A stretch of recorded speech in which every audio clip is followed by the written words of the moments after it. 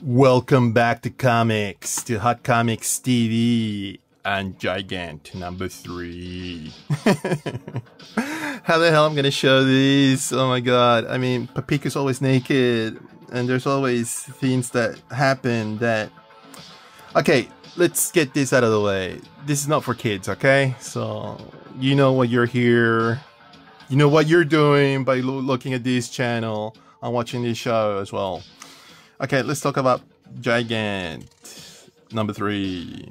So Papiko loses her clothes because she grows very, very big as Ultraman, I guess. Yeah, or Godzilla, whatever you want.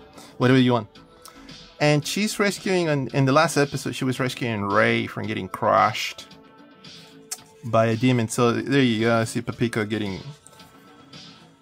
being gigantic and fighting these demons, because these demons have appeared and all of these weird events are taking place on the world. So yeah, I think that Hiroya Oku is having a jab at Western comics, I guess Western culture as well.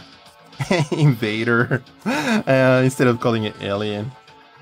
So Papiko is fighting at this grand scale, this demon thing, and okay, guess we can show that. So she's fighting right now this monster demon thing that are just popping up and appearing out of nowhere. So yeah, because she got the powers from this dude, right? And she can grow at command. This guy, this cosmonaut, this ultranaut, whatever you want to call it, time traveler,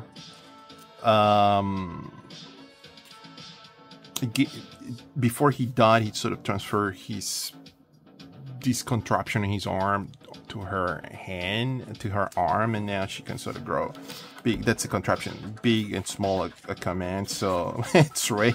Ray's always crying. Oh my god, what a wimp.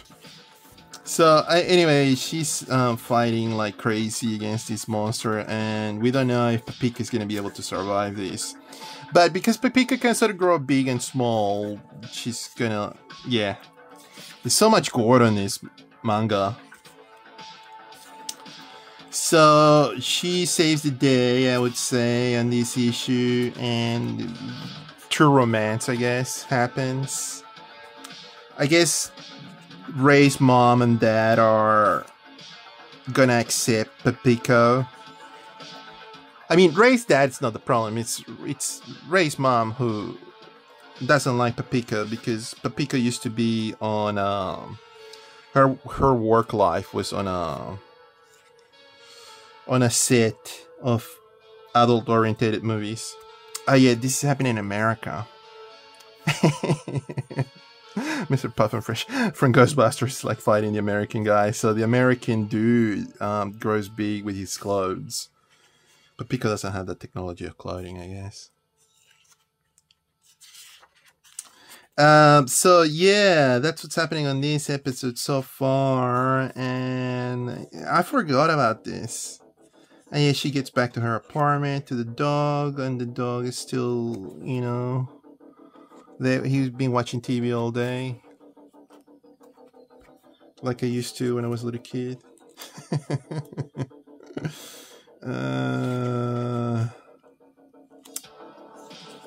So Papiko right now, it's a full relationship with Ray, and because of the nature of her previous employment, Ray, okay, let's take a look. Blah blah blah blah blah blah blah blah blah blah. It's probably the best way to go about it. Yeah. Okay. So, his schoolmates are kind of like going, "Oh, you're going out with a girl? It's like actress of adult-oriented features."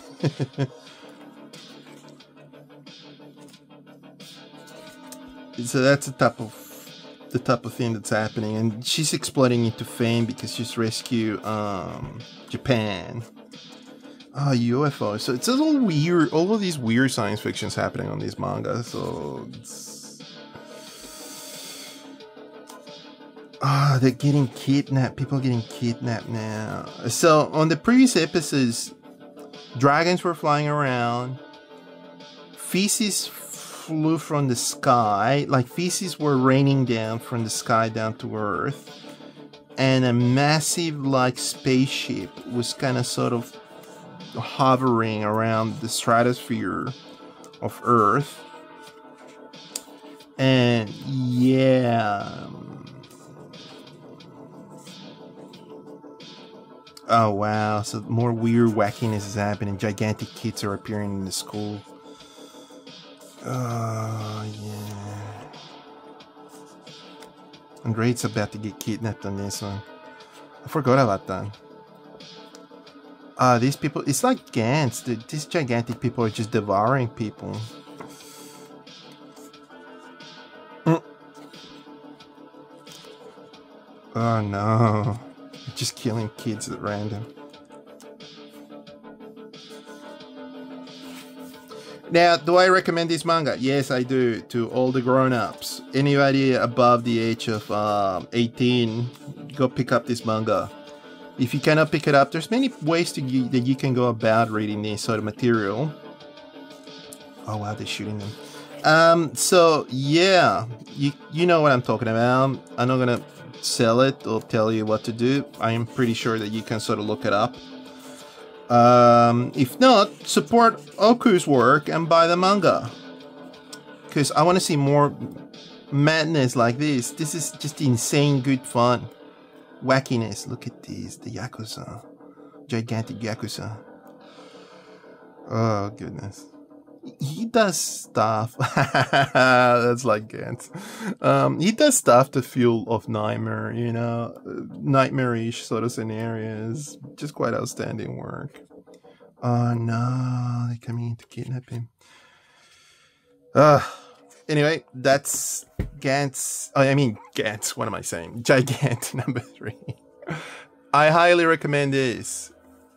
So go read it as whatever way you can. Thank you so much for your time. Please like and subscribe and all those good things. Have a lovely day. Take care. Bye bye.